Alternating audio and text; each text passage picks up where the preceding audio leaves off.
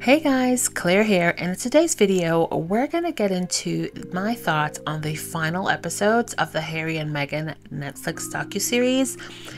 And before we get into it, remember in last video, I shared the viewership rankings for the docuseries, and in a lot of countries globally, we saw that the docuseries was within the top 3, even in countries where English isn't the main language.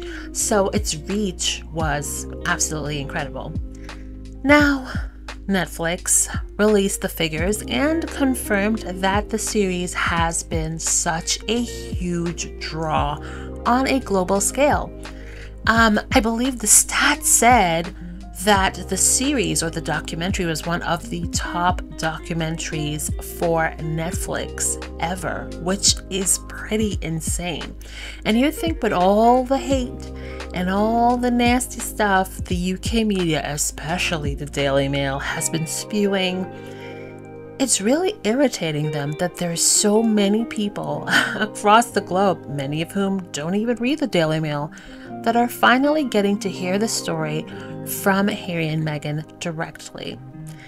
And I love that for them. You're seeing all of the articles, like since this series has dropped, each day, the Daily Mail, the Sun, the Express, they have been writing an obscene amount of articles about Harry and Meghan, bashing them, like full-on hate fest.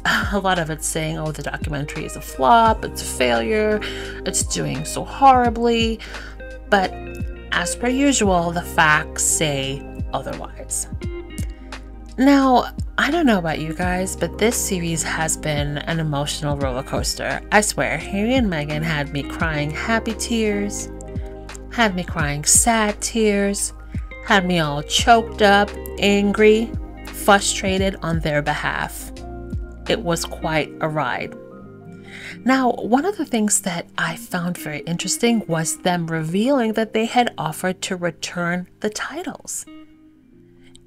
Did Charles and the palace not share with their media friends that that had been the case? I don't think they have, because there has been no leaks when it comes to that. So Charles didn't say anything, and in all this time we keep seeing all these articles saying, oh, well, they should take back the titles, and why don't they give back the titles? They already offered it. Now, I don't think that Charles didn't take it back because he's some kind-hearted father. I mean, we can see that he's clearly not. I think that the reason that he didn't divulge this information to the royal reporters, to the press, is because he doesn't want attention on relinquishing the title for Andrew. So there's that. What do you guys think? But I love that they offered to return it. Good for them. One of the things that struck me while watching all 6 episodes is how much of a spectacular job the producers and editors did with this docuseries. It did a fantastic job of humanizing Harry and Meghan, especially Meghan. You are making people want to kill me. It's not just a tabloid. It's not just some story. You are making me scared. Right? And like that night, to be up and down in the middle of the night, looking down my hallway, like, are we safe? Are the doors locked? Is security on? Is everything? That's real. Are my babies safe? And you've created it for what? Because you're bored, or because it sells your papers? Or it makes you feel better about your own life? It's real what you're doing. And that's the piece I don't think people fully understand. We have known that for the past few years, the royal reporters and the royal fandom trolls have spent a lot of time and energy trying to strip away Meghan's humanity, even when it comes to her being a mother. You know, they've been so dedicated in this hate fest that you have royal reporters, was it Rebecca English, or like there's so many of these foul royal reporters, but there's one of them that wrote an article recently, like I think was like last week, talking about a moon bump. So you can't convince me that some of these full-on troll accounts on social media does not belong to some of these people. Like I honestly think that some of these reporters, who in my mind are just nothing but career gossips, who like to kiss the butts of the royal family, but you can't convince me that some of these people do not have troll accounts, especially on Twitter. You can't. And I suspect a couple of aides from the palace as well. But that's just me. What do you guys think? But a lot of these trolls, which also included Meghan's wicked stepsister or half-sister, trying to put out this narrative that Meghan is not a mom. She has a moon bump. Archie and Lily aren't real. They're a doll. One of the other conspiracy theories is that they're borrowed from a like, it's insane. And I love the way that they've spent so much attention showing their love story, humanizing them, and including these wonderful snippets showing Meghan as a woman, as a wife, and as a mother. Very heartwarming and well done. I feel like the team responsible for producing this has done a spectacular job. This docuseries was the best of the best, and it really hit the key points, addressing things that needed to be addressed in such a clear and concise way, while also covering their love story, covering them as mom and dad. I loved seeing Harry as a father. We really don't get to see that much over the years, or we haven't gotten to see that much over the years, so it's so nice to see him with the kids, reading to the kids, playing with them, just enjoying being a father. And if you've followed Harry for a while, then you know that that's something that he's always looked forward to. So it's so refreshing to see that. Happy birthday to you. Archie, do you want to come help out the candle? Oh my. Now I feel like doing this docuseries on a platform like Netflix was such a good move for Harry and Meghan. For the sake of posterity, I feel like it's very important for them to tell their story on a platform that is not going to be manipulated by the royal family and the UK tabloids.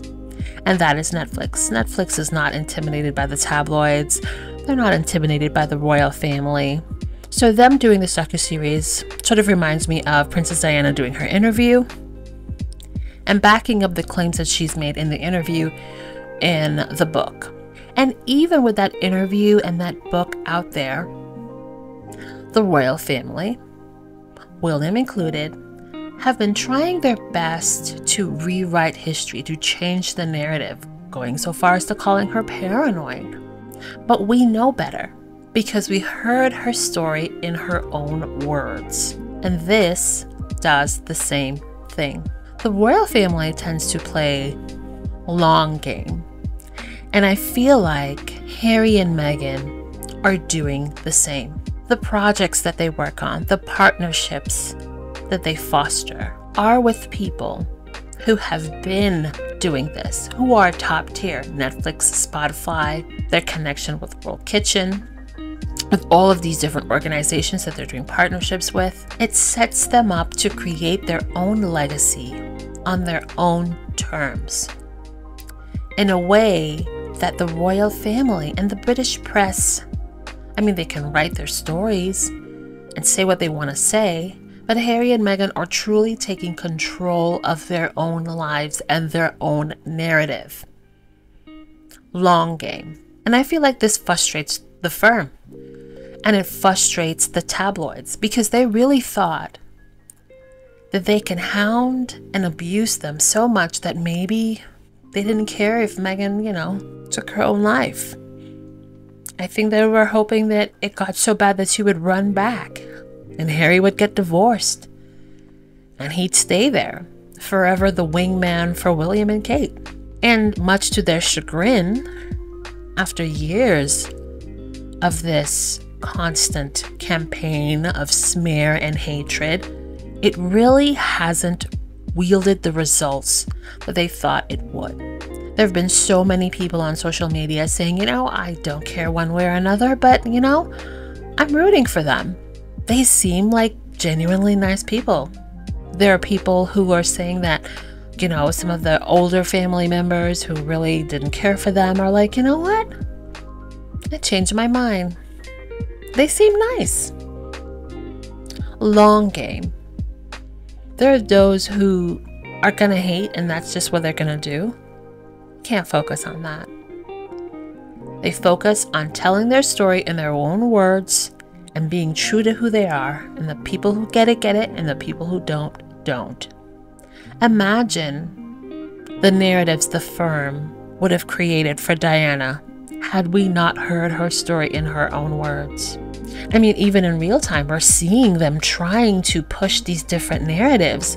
And one of them that was successfully pushed and spread and amplified was the privacy thing. So I love that that got a little bit of attention. And I don't know if you guys noticed, but a lot of the abuse tactics that were talked about in the Netflix series, I know a lot of us Harry and Meghan stans, we know because we pay attention. But I love that it was included in the docuseries, an amalgamation of the tactics used by the British press to try to destroy Meghan. And you can draw a straight line from those tactics right all the way back to Princess Diana. And in a lot of ways, it's a lot of the same people. Robert Jobson, Paul Burrell, Penny Journer. Same family, same institution, same media, same people, same tactics. So I love that that is being exposed. I mean, they really did Prince Harry dirty. Had him out on display walking behind his mother's casket. All for PR, with no regard for his feelings, a 12-year-old boy. And then when that's done, they kind of just left him by the wayside, making sure that William is secure and taken care of because he is to be the king. They just left him on the wayside, and he talked about that. And also, that's one of the things I saw a host from one of those shows on a Fox network talking about that. So again, the reach, the humanizing of Harry and Meghan in this docuseries did a phenomenal job. It's really connecting with a lot of people who really haven't been paying attention. And that's how you make a connection emotionally. So they use him for PR, for his mother's death, neglect him, and then when he's old enough, use him as a scapegoat in order to distract from William. And some people were talking on Twitter the other day about Harry, really talking about Halloween, a Nazi uniform, and how horrible he felt, and him taking accountability for that. And it's true. I mean, you guys let me know, but does anyone know what Prince William was wearing to that party? I don't know. I've never heard or seen an image of that. Now, it was reported that William was right there with Harry when buying that costume, encouraged it even. How is it that we don't know what he wore? Or maybe some of you guys know that I don't? And if that's the case, let me know. But that's interesting. The scapegoat. And then when he finds a woman that he's in love with, they want to destroy that relationship.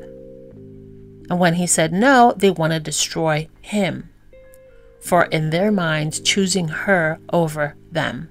I mean, with family like that, you don't need enemies. When I tell you, I mean, both Harry and Meghan's family on their father's side, straight garbage. Titles and tiaras be damned. Garbage. It doesn't make them better. It really, really doesn't. And while we were looking at that docuseries, did you guys realize how very humble, I'm going to use the word humble to describe the dwellings that Harry and Meghan stayed in?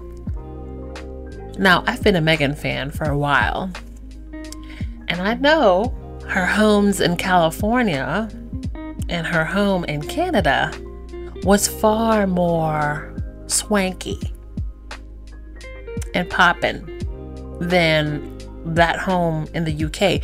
So when the people, the trolls and the royal road are like, oh my god, she's a gold digger. A gold digger? Do you see where they were living? Meghan gave up her freedom and her fabulous homes to move into that place, be surrounded by a bunch of vipers who are trying to tear her apart. You think, what gold? Where? Seriously. Oh, but one of the key things that I really enjoyed was seeing the palace get exposed for lying. Now, I feel like Harry really didn't go in on anyone else but William. He really didn't touch on Charles or the way they were freaking out about Camilla. And I don't know, maybe Camilla said or did something, but Harry doesn't seem to care about Camilla. But he really wanted us to know about William, about what William and his henchman North has been up to. And I am here for the exposure. Now, like we discussed in the last video, the palace lied. Buckingham and Kensington Palace both said that they weren't contacted by Netflix. Netflix said, why are you lying? Call them out on it. And now there was a recent article in BuzzFeed by Ellie Hall. And I know some people give Ellie the major side eye. Trust me, I do too as well.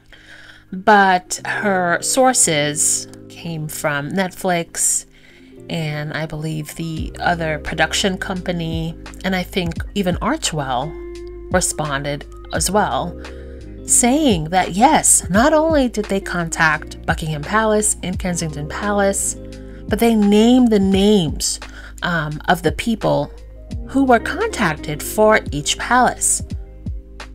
The new guy, or the replacement for Jason Knopf, I can't remember his name currently.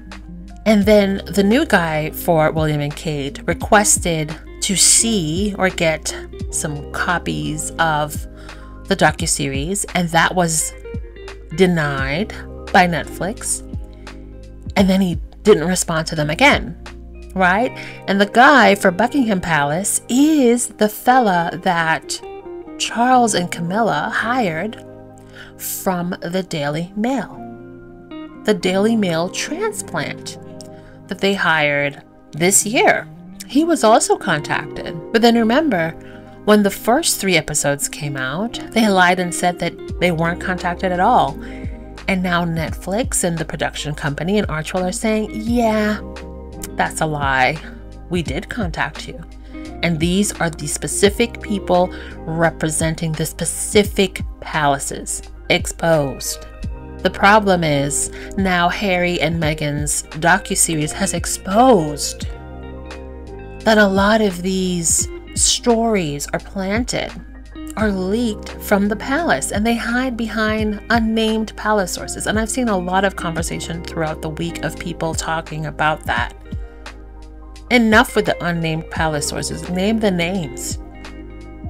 Name the names. Stop hiding behind it. Because when you hide behind these unnamed palace sources, we don't know. Is it from the palace? Did you make it up? Anyone can say anything and say it's from an unnamed source. So I love that that has also been exposed. And it's being a topic of conversation for many. Also, another lie, the joint statement that William's team sent out, I believe in 2020, saying that William wasn't bullying Harry. Remember? They said that that statement was from Harry and William. Harry revealed that was a lie. Willy Wonka did that on his own. Exposed. And did you guys see how Meghan was pissed after Jason Knopf pulled his little stunt? When we were just about to go to the Court of Appeal, a senior member of the Duke of Cambridge's team came forward to give this witness statement, which wasn't required.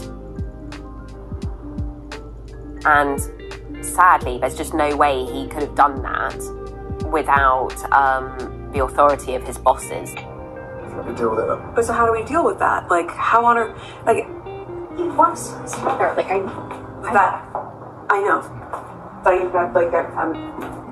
It's your brother. Yep. I'm not going to say anything about your brother, but it's so obvious. It's like, What's even all- It's even more obvious the fact we'll try and cover that. Again, Jason, the former aide of Meghan and Harry, as opposed to... That's what I keep saying. I'm like, why are we talking about him as her former aide and not as the person who works for your brother? That's why I'm now living in a different country. And worked with the tabloid in an attempt to have her lose her case, but it didn't work. She won it anyway. And then another lie was revealed because Knopf said, oh no, I was asked to give the information by both parties involved. And Meghan's lawyer said, yeah, you're lying. We didn't ask you to provide information for that case. And they went further, showing that they weren't requested to provide information to the tabloid. They did that on their own accord. Another lie exposed. And I've seen Jason Knopf has been trending for days. And I've even seen a lot of articles calling him out, saying, who is this Jason Knopf? And what I've really been enjoying seeing is that the articles written by the US media, unlike the UK media, rightfully links Knopf to William and Kate. Because remember, during the trial, the UK media just kept saying, well, this is Harry and Meghan's ex-communication aide or secretary or whatever the title was, as opposed to William and Kate's fella. So that's being revealed. And I like that Harry's pulled the curtain and exposed William's hand in this. And he did it in an artful but clear way. Not nastily, not angrily, but clear, where you can see all roads lead to Kensington Palace. And who's at the top of Kensington Palace? William and Kate. And as we've seen since the first episode's drop, a lot of these royal reporters have been snitching. A lot of them are Harry and Meghan haters as well. Yes, the Express this morning is reporting, as other papers are, the latest trailer from the new section of Harry and Meghan's Netflix documentaries, where he's said that they, whoever they is, but it's the palace of the media, wouldn't tell the truth to protect us, but they would do to protect William. There is probably some truth in that, in the sense that the palace in particular was very keen to make sure that the heir to the throne was protected, and Harry could be sacrificed if necessary. And actually, when I was working, I shouldn't give the name of the paper, but I was doing a piece for one of the Nationals, writing a piece. And I was told, because I'm quite critical of the monarchy in many ways, I was told I could say what I wanted about Harry and Meghan, but I had to lay off William and Kate. That was the instruction from the editor. So I think there was an element of truth in what he says. But they've openly admitted they were told, lay off William and Kate, go ham on Harry and Meghan. They've openly admitted that a lot of the leaks and lies come from Kensington Palace. I really enjoyed seeing Tyler Perry. Now remember, like a day before the trailer for the second volume was released, the Daily Mail wrote an article saying, Tyler Perry and the Hollywood elites have turned their backs on Meghan and Harry. Dramatic nonsense as usual. And then the next day, you see Tyler Perry in the trailer proving that they're liars. And I love how supportive Tyler is. I mean, he's become one of their biggest cheerleaders. And my God, what an incredible person to have in your corner. He is just such a godsend, a wonderful person. And his generosity and support and warm heart has helped so many people over the years. Like, he is truly one of those people where it's like God has blessed him and he is using all those blessings that he has gotten to bless others. What an incredible man. And now he is godfather to Lily. And did you guys catch that shade? He was like, do we have to go over there by these people? Because I don't want to do that. And I loved how he pointed out the abusive tactics used by Harry's family. He was spot on in that observation. Throughout these 6 episodes, we've seen so many wonderful friends and family of Harry and Meghan. A lot of the trolls and the royal reporters are trying to pretend that we don't see that there are people from both sides that love and support Harry and Meghan. They focus on the worst. They like to focus on Scamantha and the father and the half-brother on Meghan's side. And on Harry's side, they like to focus on William and Charles. But Harry still has his connection to his friends, his connection to his cousin. Eugenie just looked so happy in those tidbits when she's around Harry and Meghan. They have a wonderful set of friends. And I love that for them. It makes me happy. I don't think I have rooted this hard for 2 strangers I have never met and will likely never meet with the way I root for Harry and Meghan. I don't think they're perfect. I don't agree with everything that they say or do. But my God, the abuse directed at these people, it makes my blood boil. And I've noticed that there are a lot of celebrities who have come out in defense of them. There's a country and western star. Well, we know Dolly Parton's sister. She loves her some Harry and Meghan. A lot of young stars, even Julia Fox. Yeah, Julia. Uncut Gems. She came out to support them. A lot of the younger celebrities are saying, look, we love us some Harry and Meghan. Enough with the abuse. You don't like him, fine, but you don't know these people. And a lot of the thoughts and views that you have on them, the information is sourced from tabloids. Tabloids that are notorious for lies. So this is their opportunity to tell their story in their own words. Listen and then make up your mind. And even if you choose not to like them still, you don't need to go on this rampage or crusade to try to tear them apart. That's horrible. William is Charles's son, and Harry is very much Diana's son.